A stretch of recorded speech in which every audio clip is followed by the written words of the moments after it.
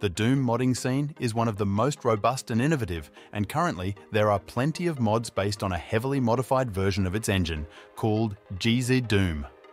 Some of these could be described as proper games, since they have long since forked off to run standalone.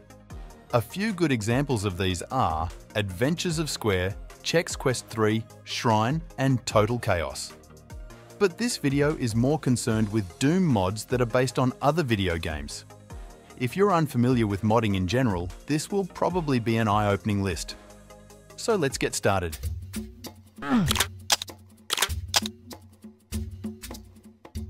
As the name suggests, this mod is heavily inspired by the original Lara Croft games. The level design is not as straightforward as you might expect for a Doom mod. But since it takes its cues from Tomb Raider, that should be expected. The traps are a bit annoying at first, and a lot of enemies are completely invisible. You can track them by their shadows, however. There's a good variety of enemy monsters, some derived from Doom and some more unique. Overall, it's a good mod, but probably not as ambitious as the others in this list.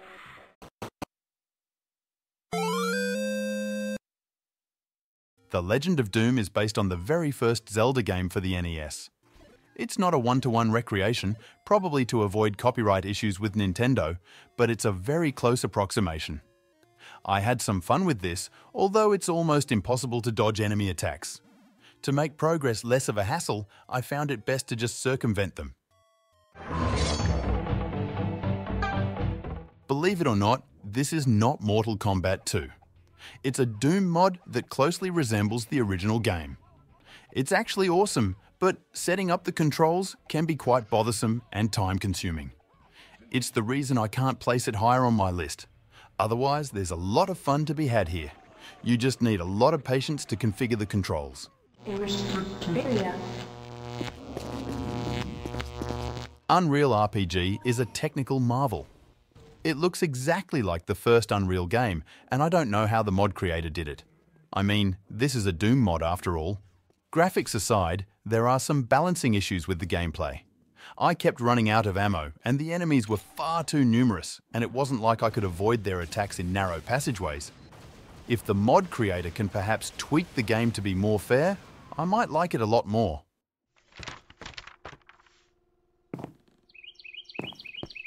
Brutal Minecraft Eternal is inspired by Minecraft, using much of its art style and world design, but that's where the similarity ends. Gameplay revolves mostly around surviving hordes of zombies, and they don't stop coming. Things can get somewhat desperate when ammo starts running low. Don't get me wrong, it is a lot of fun to play.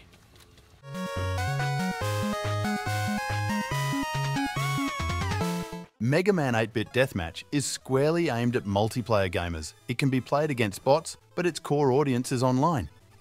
For that, you will need to run it through GZDoom, which is a source engine designed specifically for multiplayer Doom mods. As for the game, I think it's awesome, and there are no complaints here. It's a unique take on Mega Man and all of its characters. What's not to like?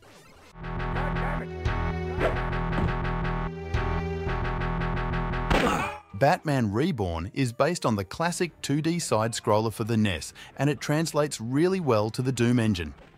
It has the same pick-up and play mechanics as the original, yet offers just as much challenge. If you like the NES version, you'll probably dig this mod as well.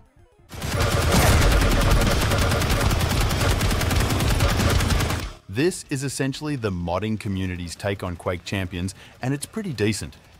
It has a great multiplayer component, just like Mega Man, but I actually enjoyed its single-player mode even more. The level design is top-notch in my opinion.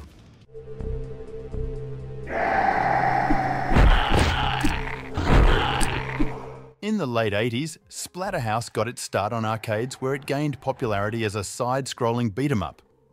This mod aims to rekindle the novelty of that horror-filled experience in 3D.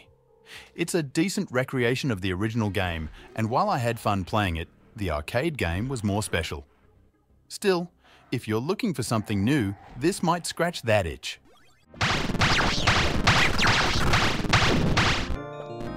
Hocus Pocus was released all the way back in 1994 for MS-DOS computers. It was one of the most popular platformers on the system, and this Doom mod gives that feeling of nostalgia. It perfectly captures the gameplay of the original, albeit in 3 dimensions. I absolutely love the vibrant colours and audio design, and you should definitely give this one a try. I'm not exactly sure on which Sonic game this mod is based on, but it doesn't really matter. It seems to have inherited most of its art style from the early 2D games on Genesis. The level design is as good as it gets, although physics are a tad floaty. For that reason, it will take some time before you can land easily on enemies or platforms.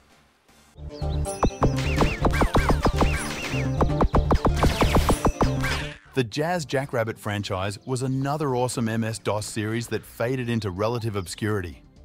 However, someone brought it back to life with this underrated mod. It's just so easy to play, and yet good reflexes and coordination are necessary to master the levels, which have great verticality to them. All in all, it comes highly recommended.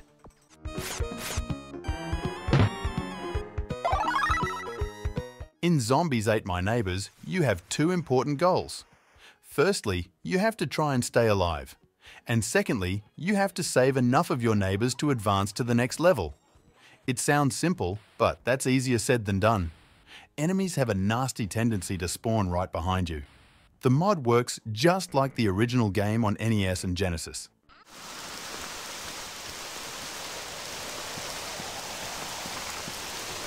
Of all the mods showcased here, Alien's Eradication boasts the creepiest atmosphere. The tension builds slowly at first, until the monsters start coming out of the woodwork, proverbially speaking off course. The mod is loosely based on Alien Trilogy and Alien Resurrection, which came out on PS1. It feels almost like a sequel to those games, which says a lot about its quality.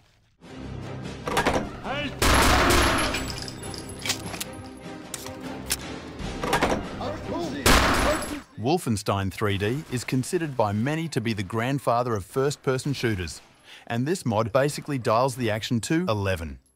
It speeds up enemy attacks, makes them more acrobatic, and makes it harder to stay alive.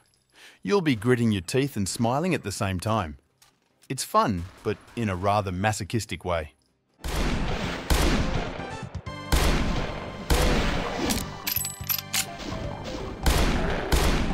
The Golden Souls and its sequel are heavily influenced by Mario 64.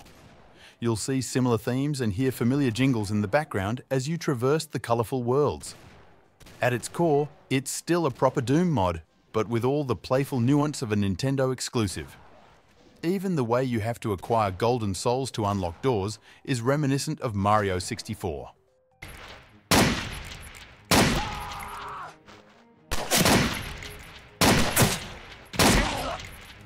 Blade of Agony is one of the best-looking Doom mods ever. It's reminiscent of Return to Castle Wolfenstein, but it is more or less its own thing. It has deeper gameplay than most mods, and even has a tutorial section. Still, all this graphical fidelity comes at a price. To run the mod with all its bells and whistles enabled will require a beefy computer.